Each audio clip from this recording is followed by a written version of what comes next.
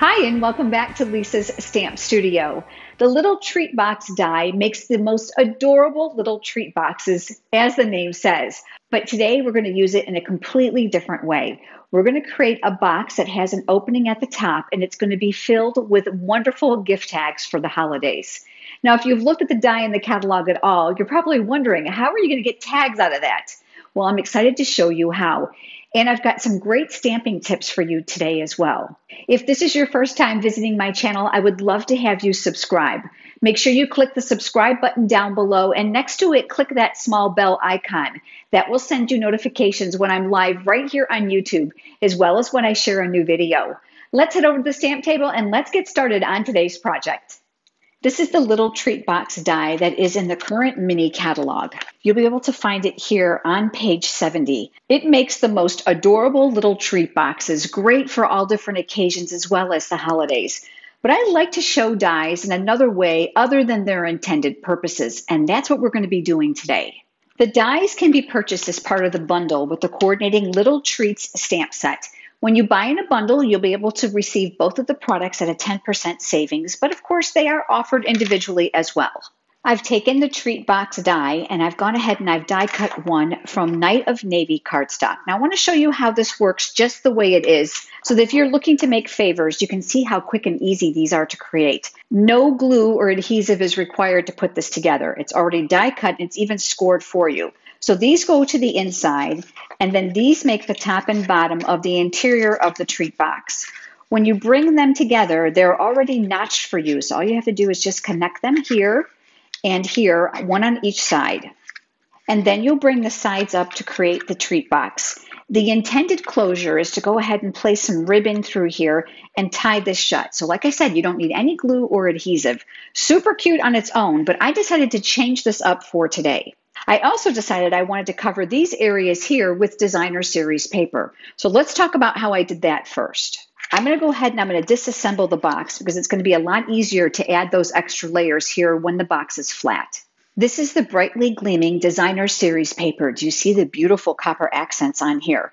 One side has a very generic pattern so that you can use it all year round, and one side is themed. And this is very indicative of all the designer series papers with Stampin' Up. I found that if I cut this into a 2 1/4 inch strip, it's going to fit the die just for a panel perfectly. So here is the die itself, and you'll see that I laid it here. This is going to ensure that I don't waste any designer series paper or cardstock, because all I need is this area here. I passed it through my die cutting machine once, which left me with this. And you're going to see there's a small score line here at the bottom from this area. Because my paper has a direction, I actually passed it through a second time for the other side to make sure that when those sides came up, that they would be an equal pattern on both ends. Once it's die cut, you may have to trim a little bit from the sides, but that's really easy to do with your scissors. And you're going to see that there's a score line here, which was intended for the bottom of the box. I'm going to go ahead and cut that away, but I'm going to do it after I adhere it because I want to share a tip with you. I'll be using my silicone craft sheet to protect my work surface. Liquid glue, hot glue, and adhesive will not stick to it, which means it's going to keep this nice and sticky free. Because I want to use liquid glue, because it's going to give me a little shimmy room to align these scallop tops, let's go ahead and do that first. I've got my liquid glue here, and I like to get it started to make sure that it's flowing well. And since this is the area that I want to cover, the easiest way is to actually lay the glue here versus the designer series paper, since this is a little bit longer than what we're going to need. So I'm going to pick up the tip and I'm going to add a little bit here because this glue is very, very strong and you don't need very much. I'm also going to make sure that I don't work too closely to the sides because I don't want it to ooze out. Once the glue has been applied, I'm going to go ahead and mimic this by laying the designer series paper on the top. I'm going to pick it up and just make sure that it's as equal as possible and that all the little scallop holes align. And then I'm going to press that in place. I'm going to let that dry for just under a minute. Now while it's drying, let's go ahead and let's work on the other side. I'm going to go ahead and fold that little crease back so I can see this area as well. And I'm going to add glue here just like I did on the other side. The glue here on the silicone craft sheet will turn opaque, and then once it's dry, you can simply rub it right off. Now that these two panels are dry, I'm going to go ahead and I'm going to fold the bottom of the box, and I'm going to fold it flat. And you're going to see the excess of what we don't need here. I'm going to make sure that I fold these other panels up and out of the way. I'm going to take my scissors. I'm going to use that cardstock base as a guide to trim away what I don't need. Now I'm going to flip this over and I'm going to do the exact same thing now on this side. So I'm going to make it nice and flat, move the panels out of the way, and then I'll trim.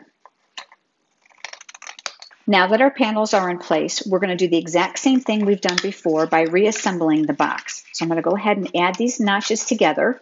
These are now going to come up to the inside. Typically, I would not adhere these flaps, but I am today for this project. So I'm going to add a little bit of liquid glue here to those areas. So I'll do one side. Again, I'm not going to work too closely to the edge, and then we'll press that in place. I like to lay it down on my work surface. I just stick my hand inside with a couple fingertips and just rub that down in place. And then we'll do the same thing now on this side. We have the box created. Let's go ahead and work on the tags. Now I have 6 tags to share with you, one of which I'm going to be demonstrating with you. This is an additional 2 1/4 inch wide strip of very vanilla cardstock, and I chose this because it coordinates with the designer series paper. And just like we did with that designer series paper panel, I am going to die cut several of these in order to create the tags. Now you're going to see that one strip is actually going to create 2 tags because we are going to cut these when we're all finished. So I went ahead and I created this So I went ahead and I passed these through my Stampin' Cut and Emboss machine for a total of 3 times to equal 6 tags. And that has left me with this. I'm going to go ahead and take my scissors. This is a nice long tip pair of scissors, which is great for a project like this. And I'm going to trim off that excess from the die. You'll also see here in the center those score lines that were intended for the bottom of the box. That is where you're going to cut this. Now you can either use your scissors or you can use your trimmer. I'll take my scissors and I'll cut right on that score line. And that's going to leave us this perfect tag. I did that same process for all 6 of my tags, and this is where we're going to do our stamping. On a scrap piece of very vanilla cardstock, I decided to pull out this little gift box from the coordinating stamp set called Little Treats. The one reason I'm loving this stamp set is there are literally images for all different occasions, from Christmas to birthday, as well as engagement or wedding favors. I knew I wanted my box to have 2 different colors, so I want to teach you a stamping technique.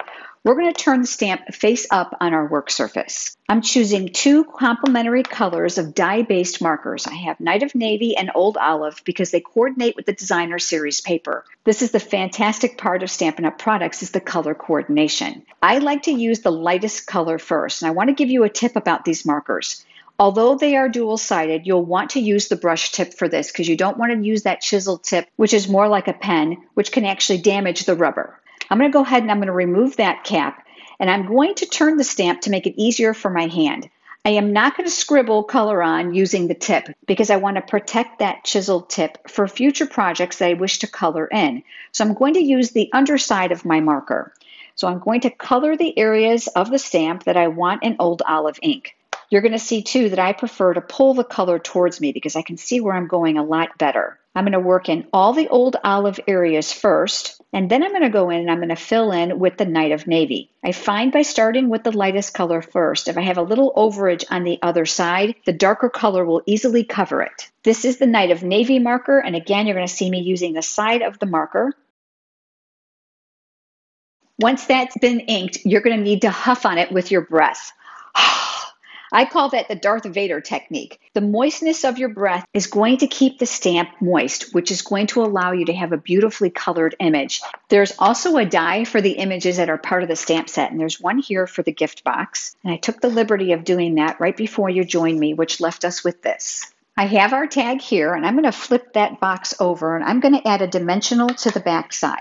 I'm going to place one here near the top, and I've got another here for the bottom. I love to use my Take Your Pick tool to help me remove those paper backings. One end has a putty tip, which is great for picking up sequins and small pieces of cardstock. And the other end, I've attached the interchangeable paper piercing tool attachment, which helps me pull off those paper backings with ease. I'm going to add my gift box on an angle down here in the lower right corner. I've pulled out the Night of Navy ink pad, which coordinates again with this project, and the to and from that are part of that stamp set. I'm going to go ahead and I'm going to ink those up, and I'll add those here to my tag. As part of the die set, there's an adorable scalloped circle with a really trendy stitched inside. I die cut one of those and I decided I wanted to add a greeting for the outside of the box. I've mounted the words especially for you, and I'm going to ink those up in the Night of Navy ink, and I'm going to stamp those here. Let's go ahead and add the greeting to the front of the box. I'm going to flip that over, and I'll use several dimensionals here on the back side, and we'll remove those paper backings. This now is going to get adhered here to the center of the front of the box. I left an area here at the top open so that I can add a small bow. This beautiful basket weave copper trim ribbon is going to accentuate those foils perfectly. I'll be using a glue dot in order to add it. The glue dot is here, and I'd like to press the center of my bow on top of that. And again, I'll use that take your pick tool to help me lift it because it's rather small. And then we'll tack that down here above the words. Let's finish off this tag and then I'll show you the others. This old olive ribbon comes from the Ornate Garden Suite. I've cut about 7 inches here. I'm going to go ahead and make a single tie, and just to make sure that it's secured, I'm going to go ahead and make a double knot out of this. And then we'll go ahead and trim up the ends. So I have one of our 6 tags for our box, but let me show you the others that I created.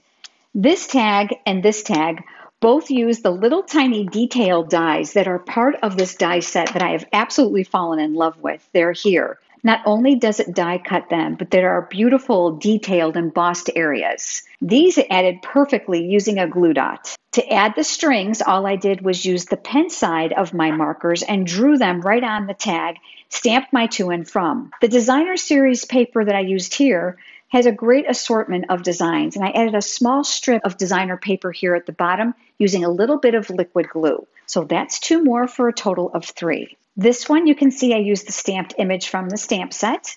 This one, I used the Santa hat from that stamp set. Again, a little bit more designer paper.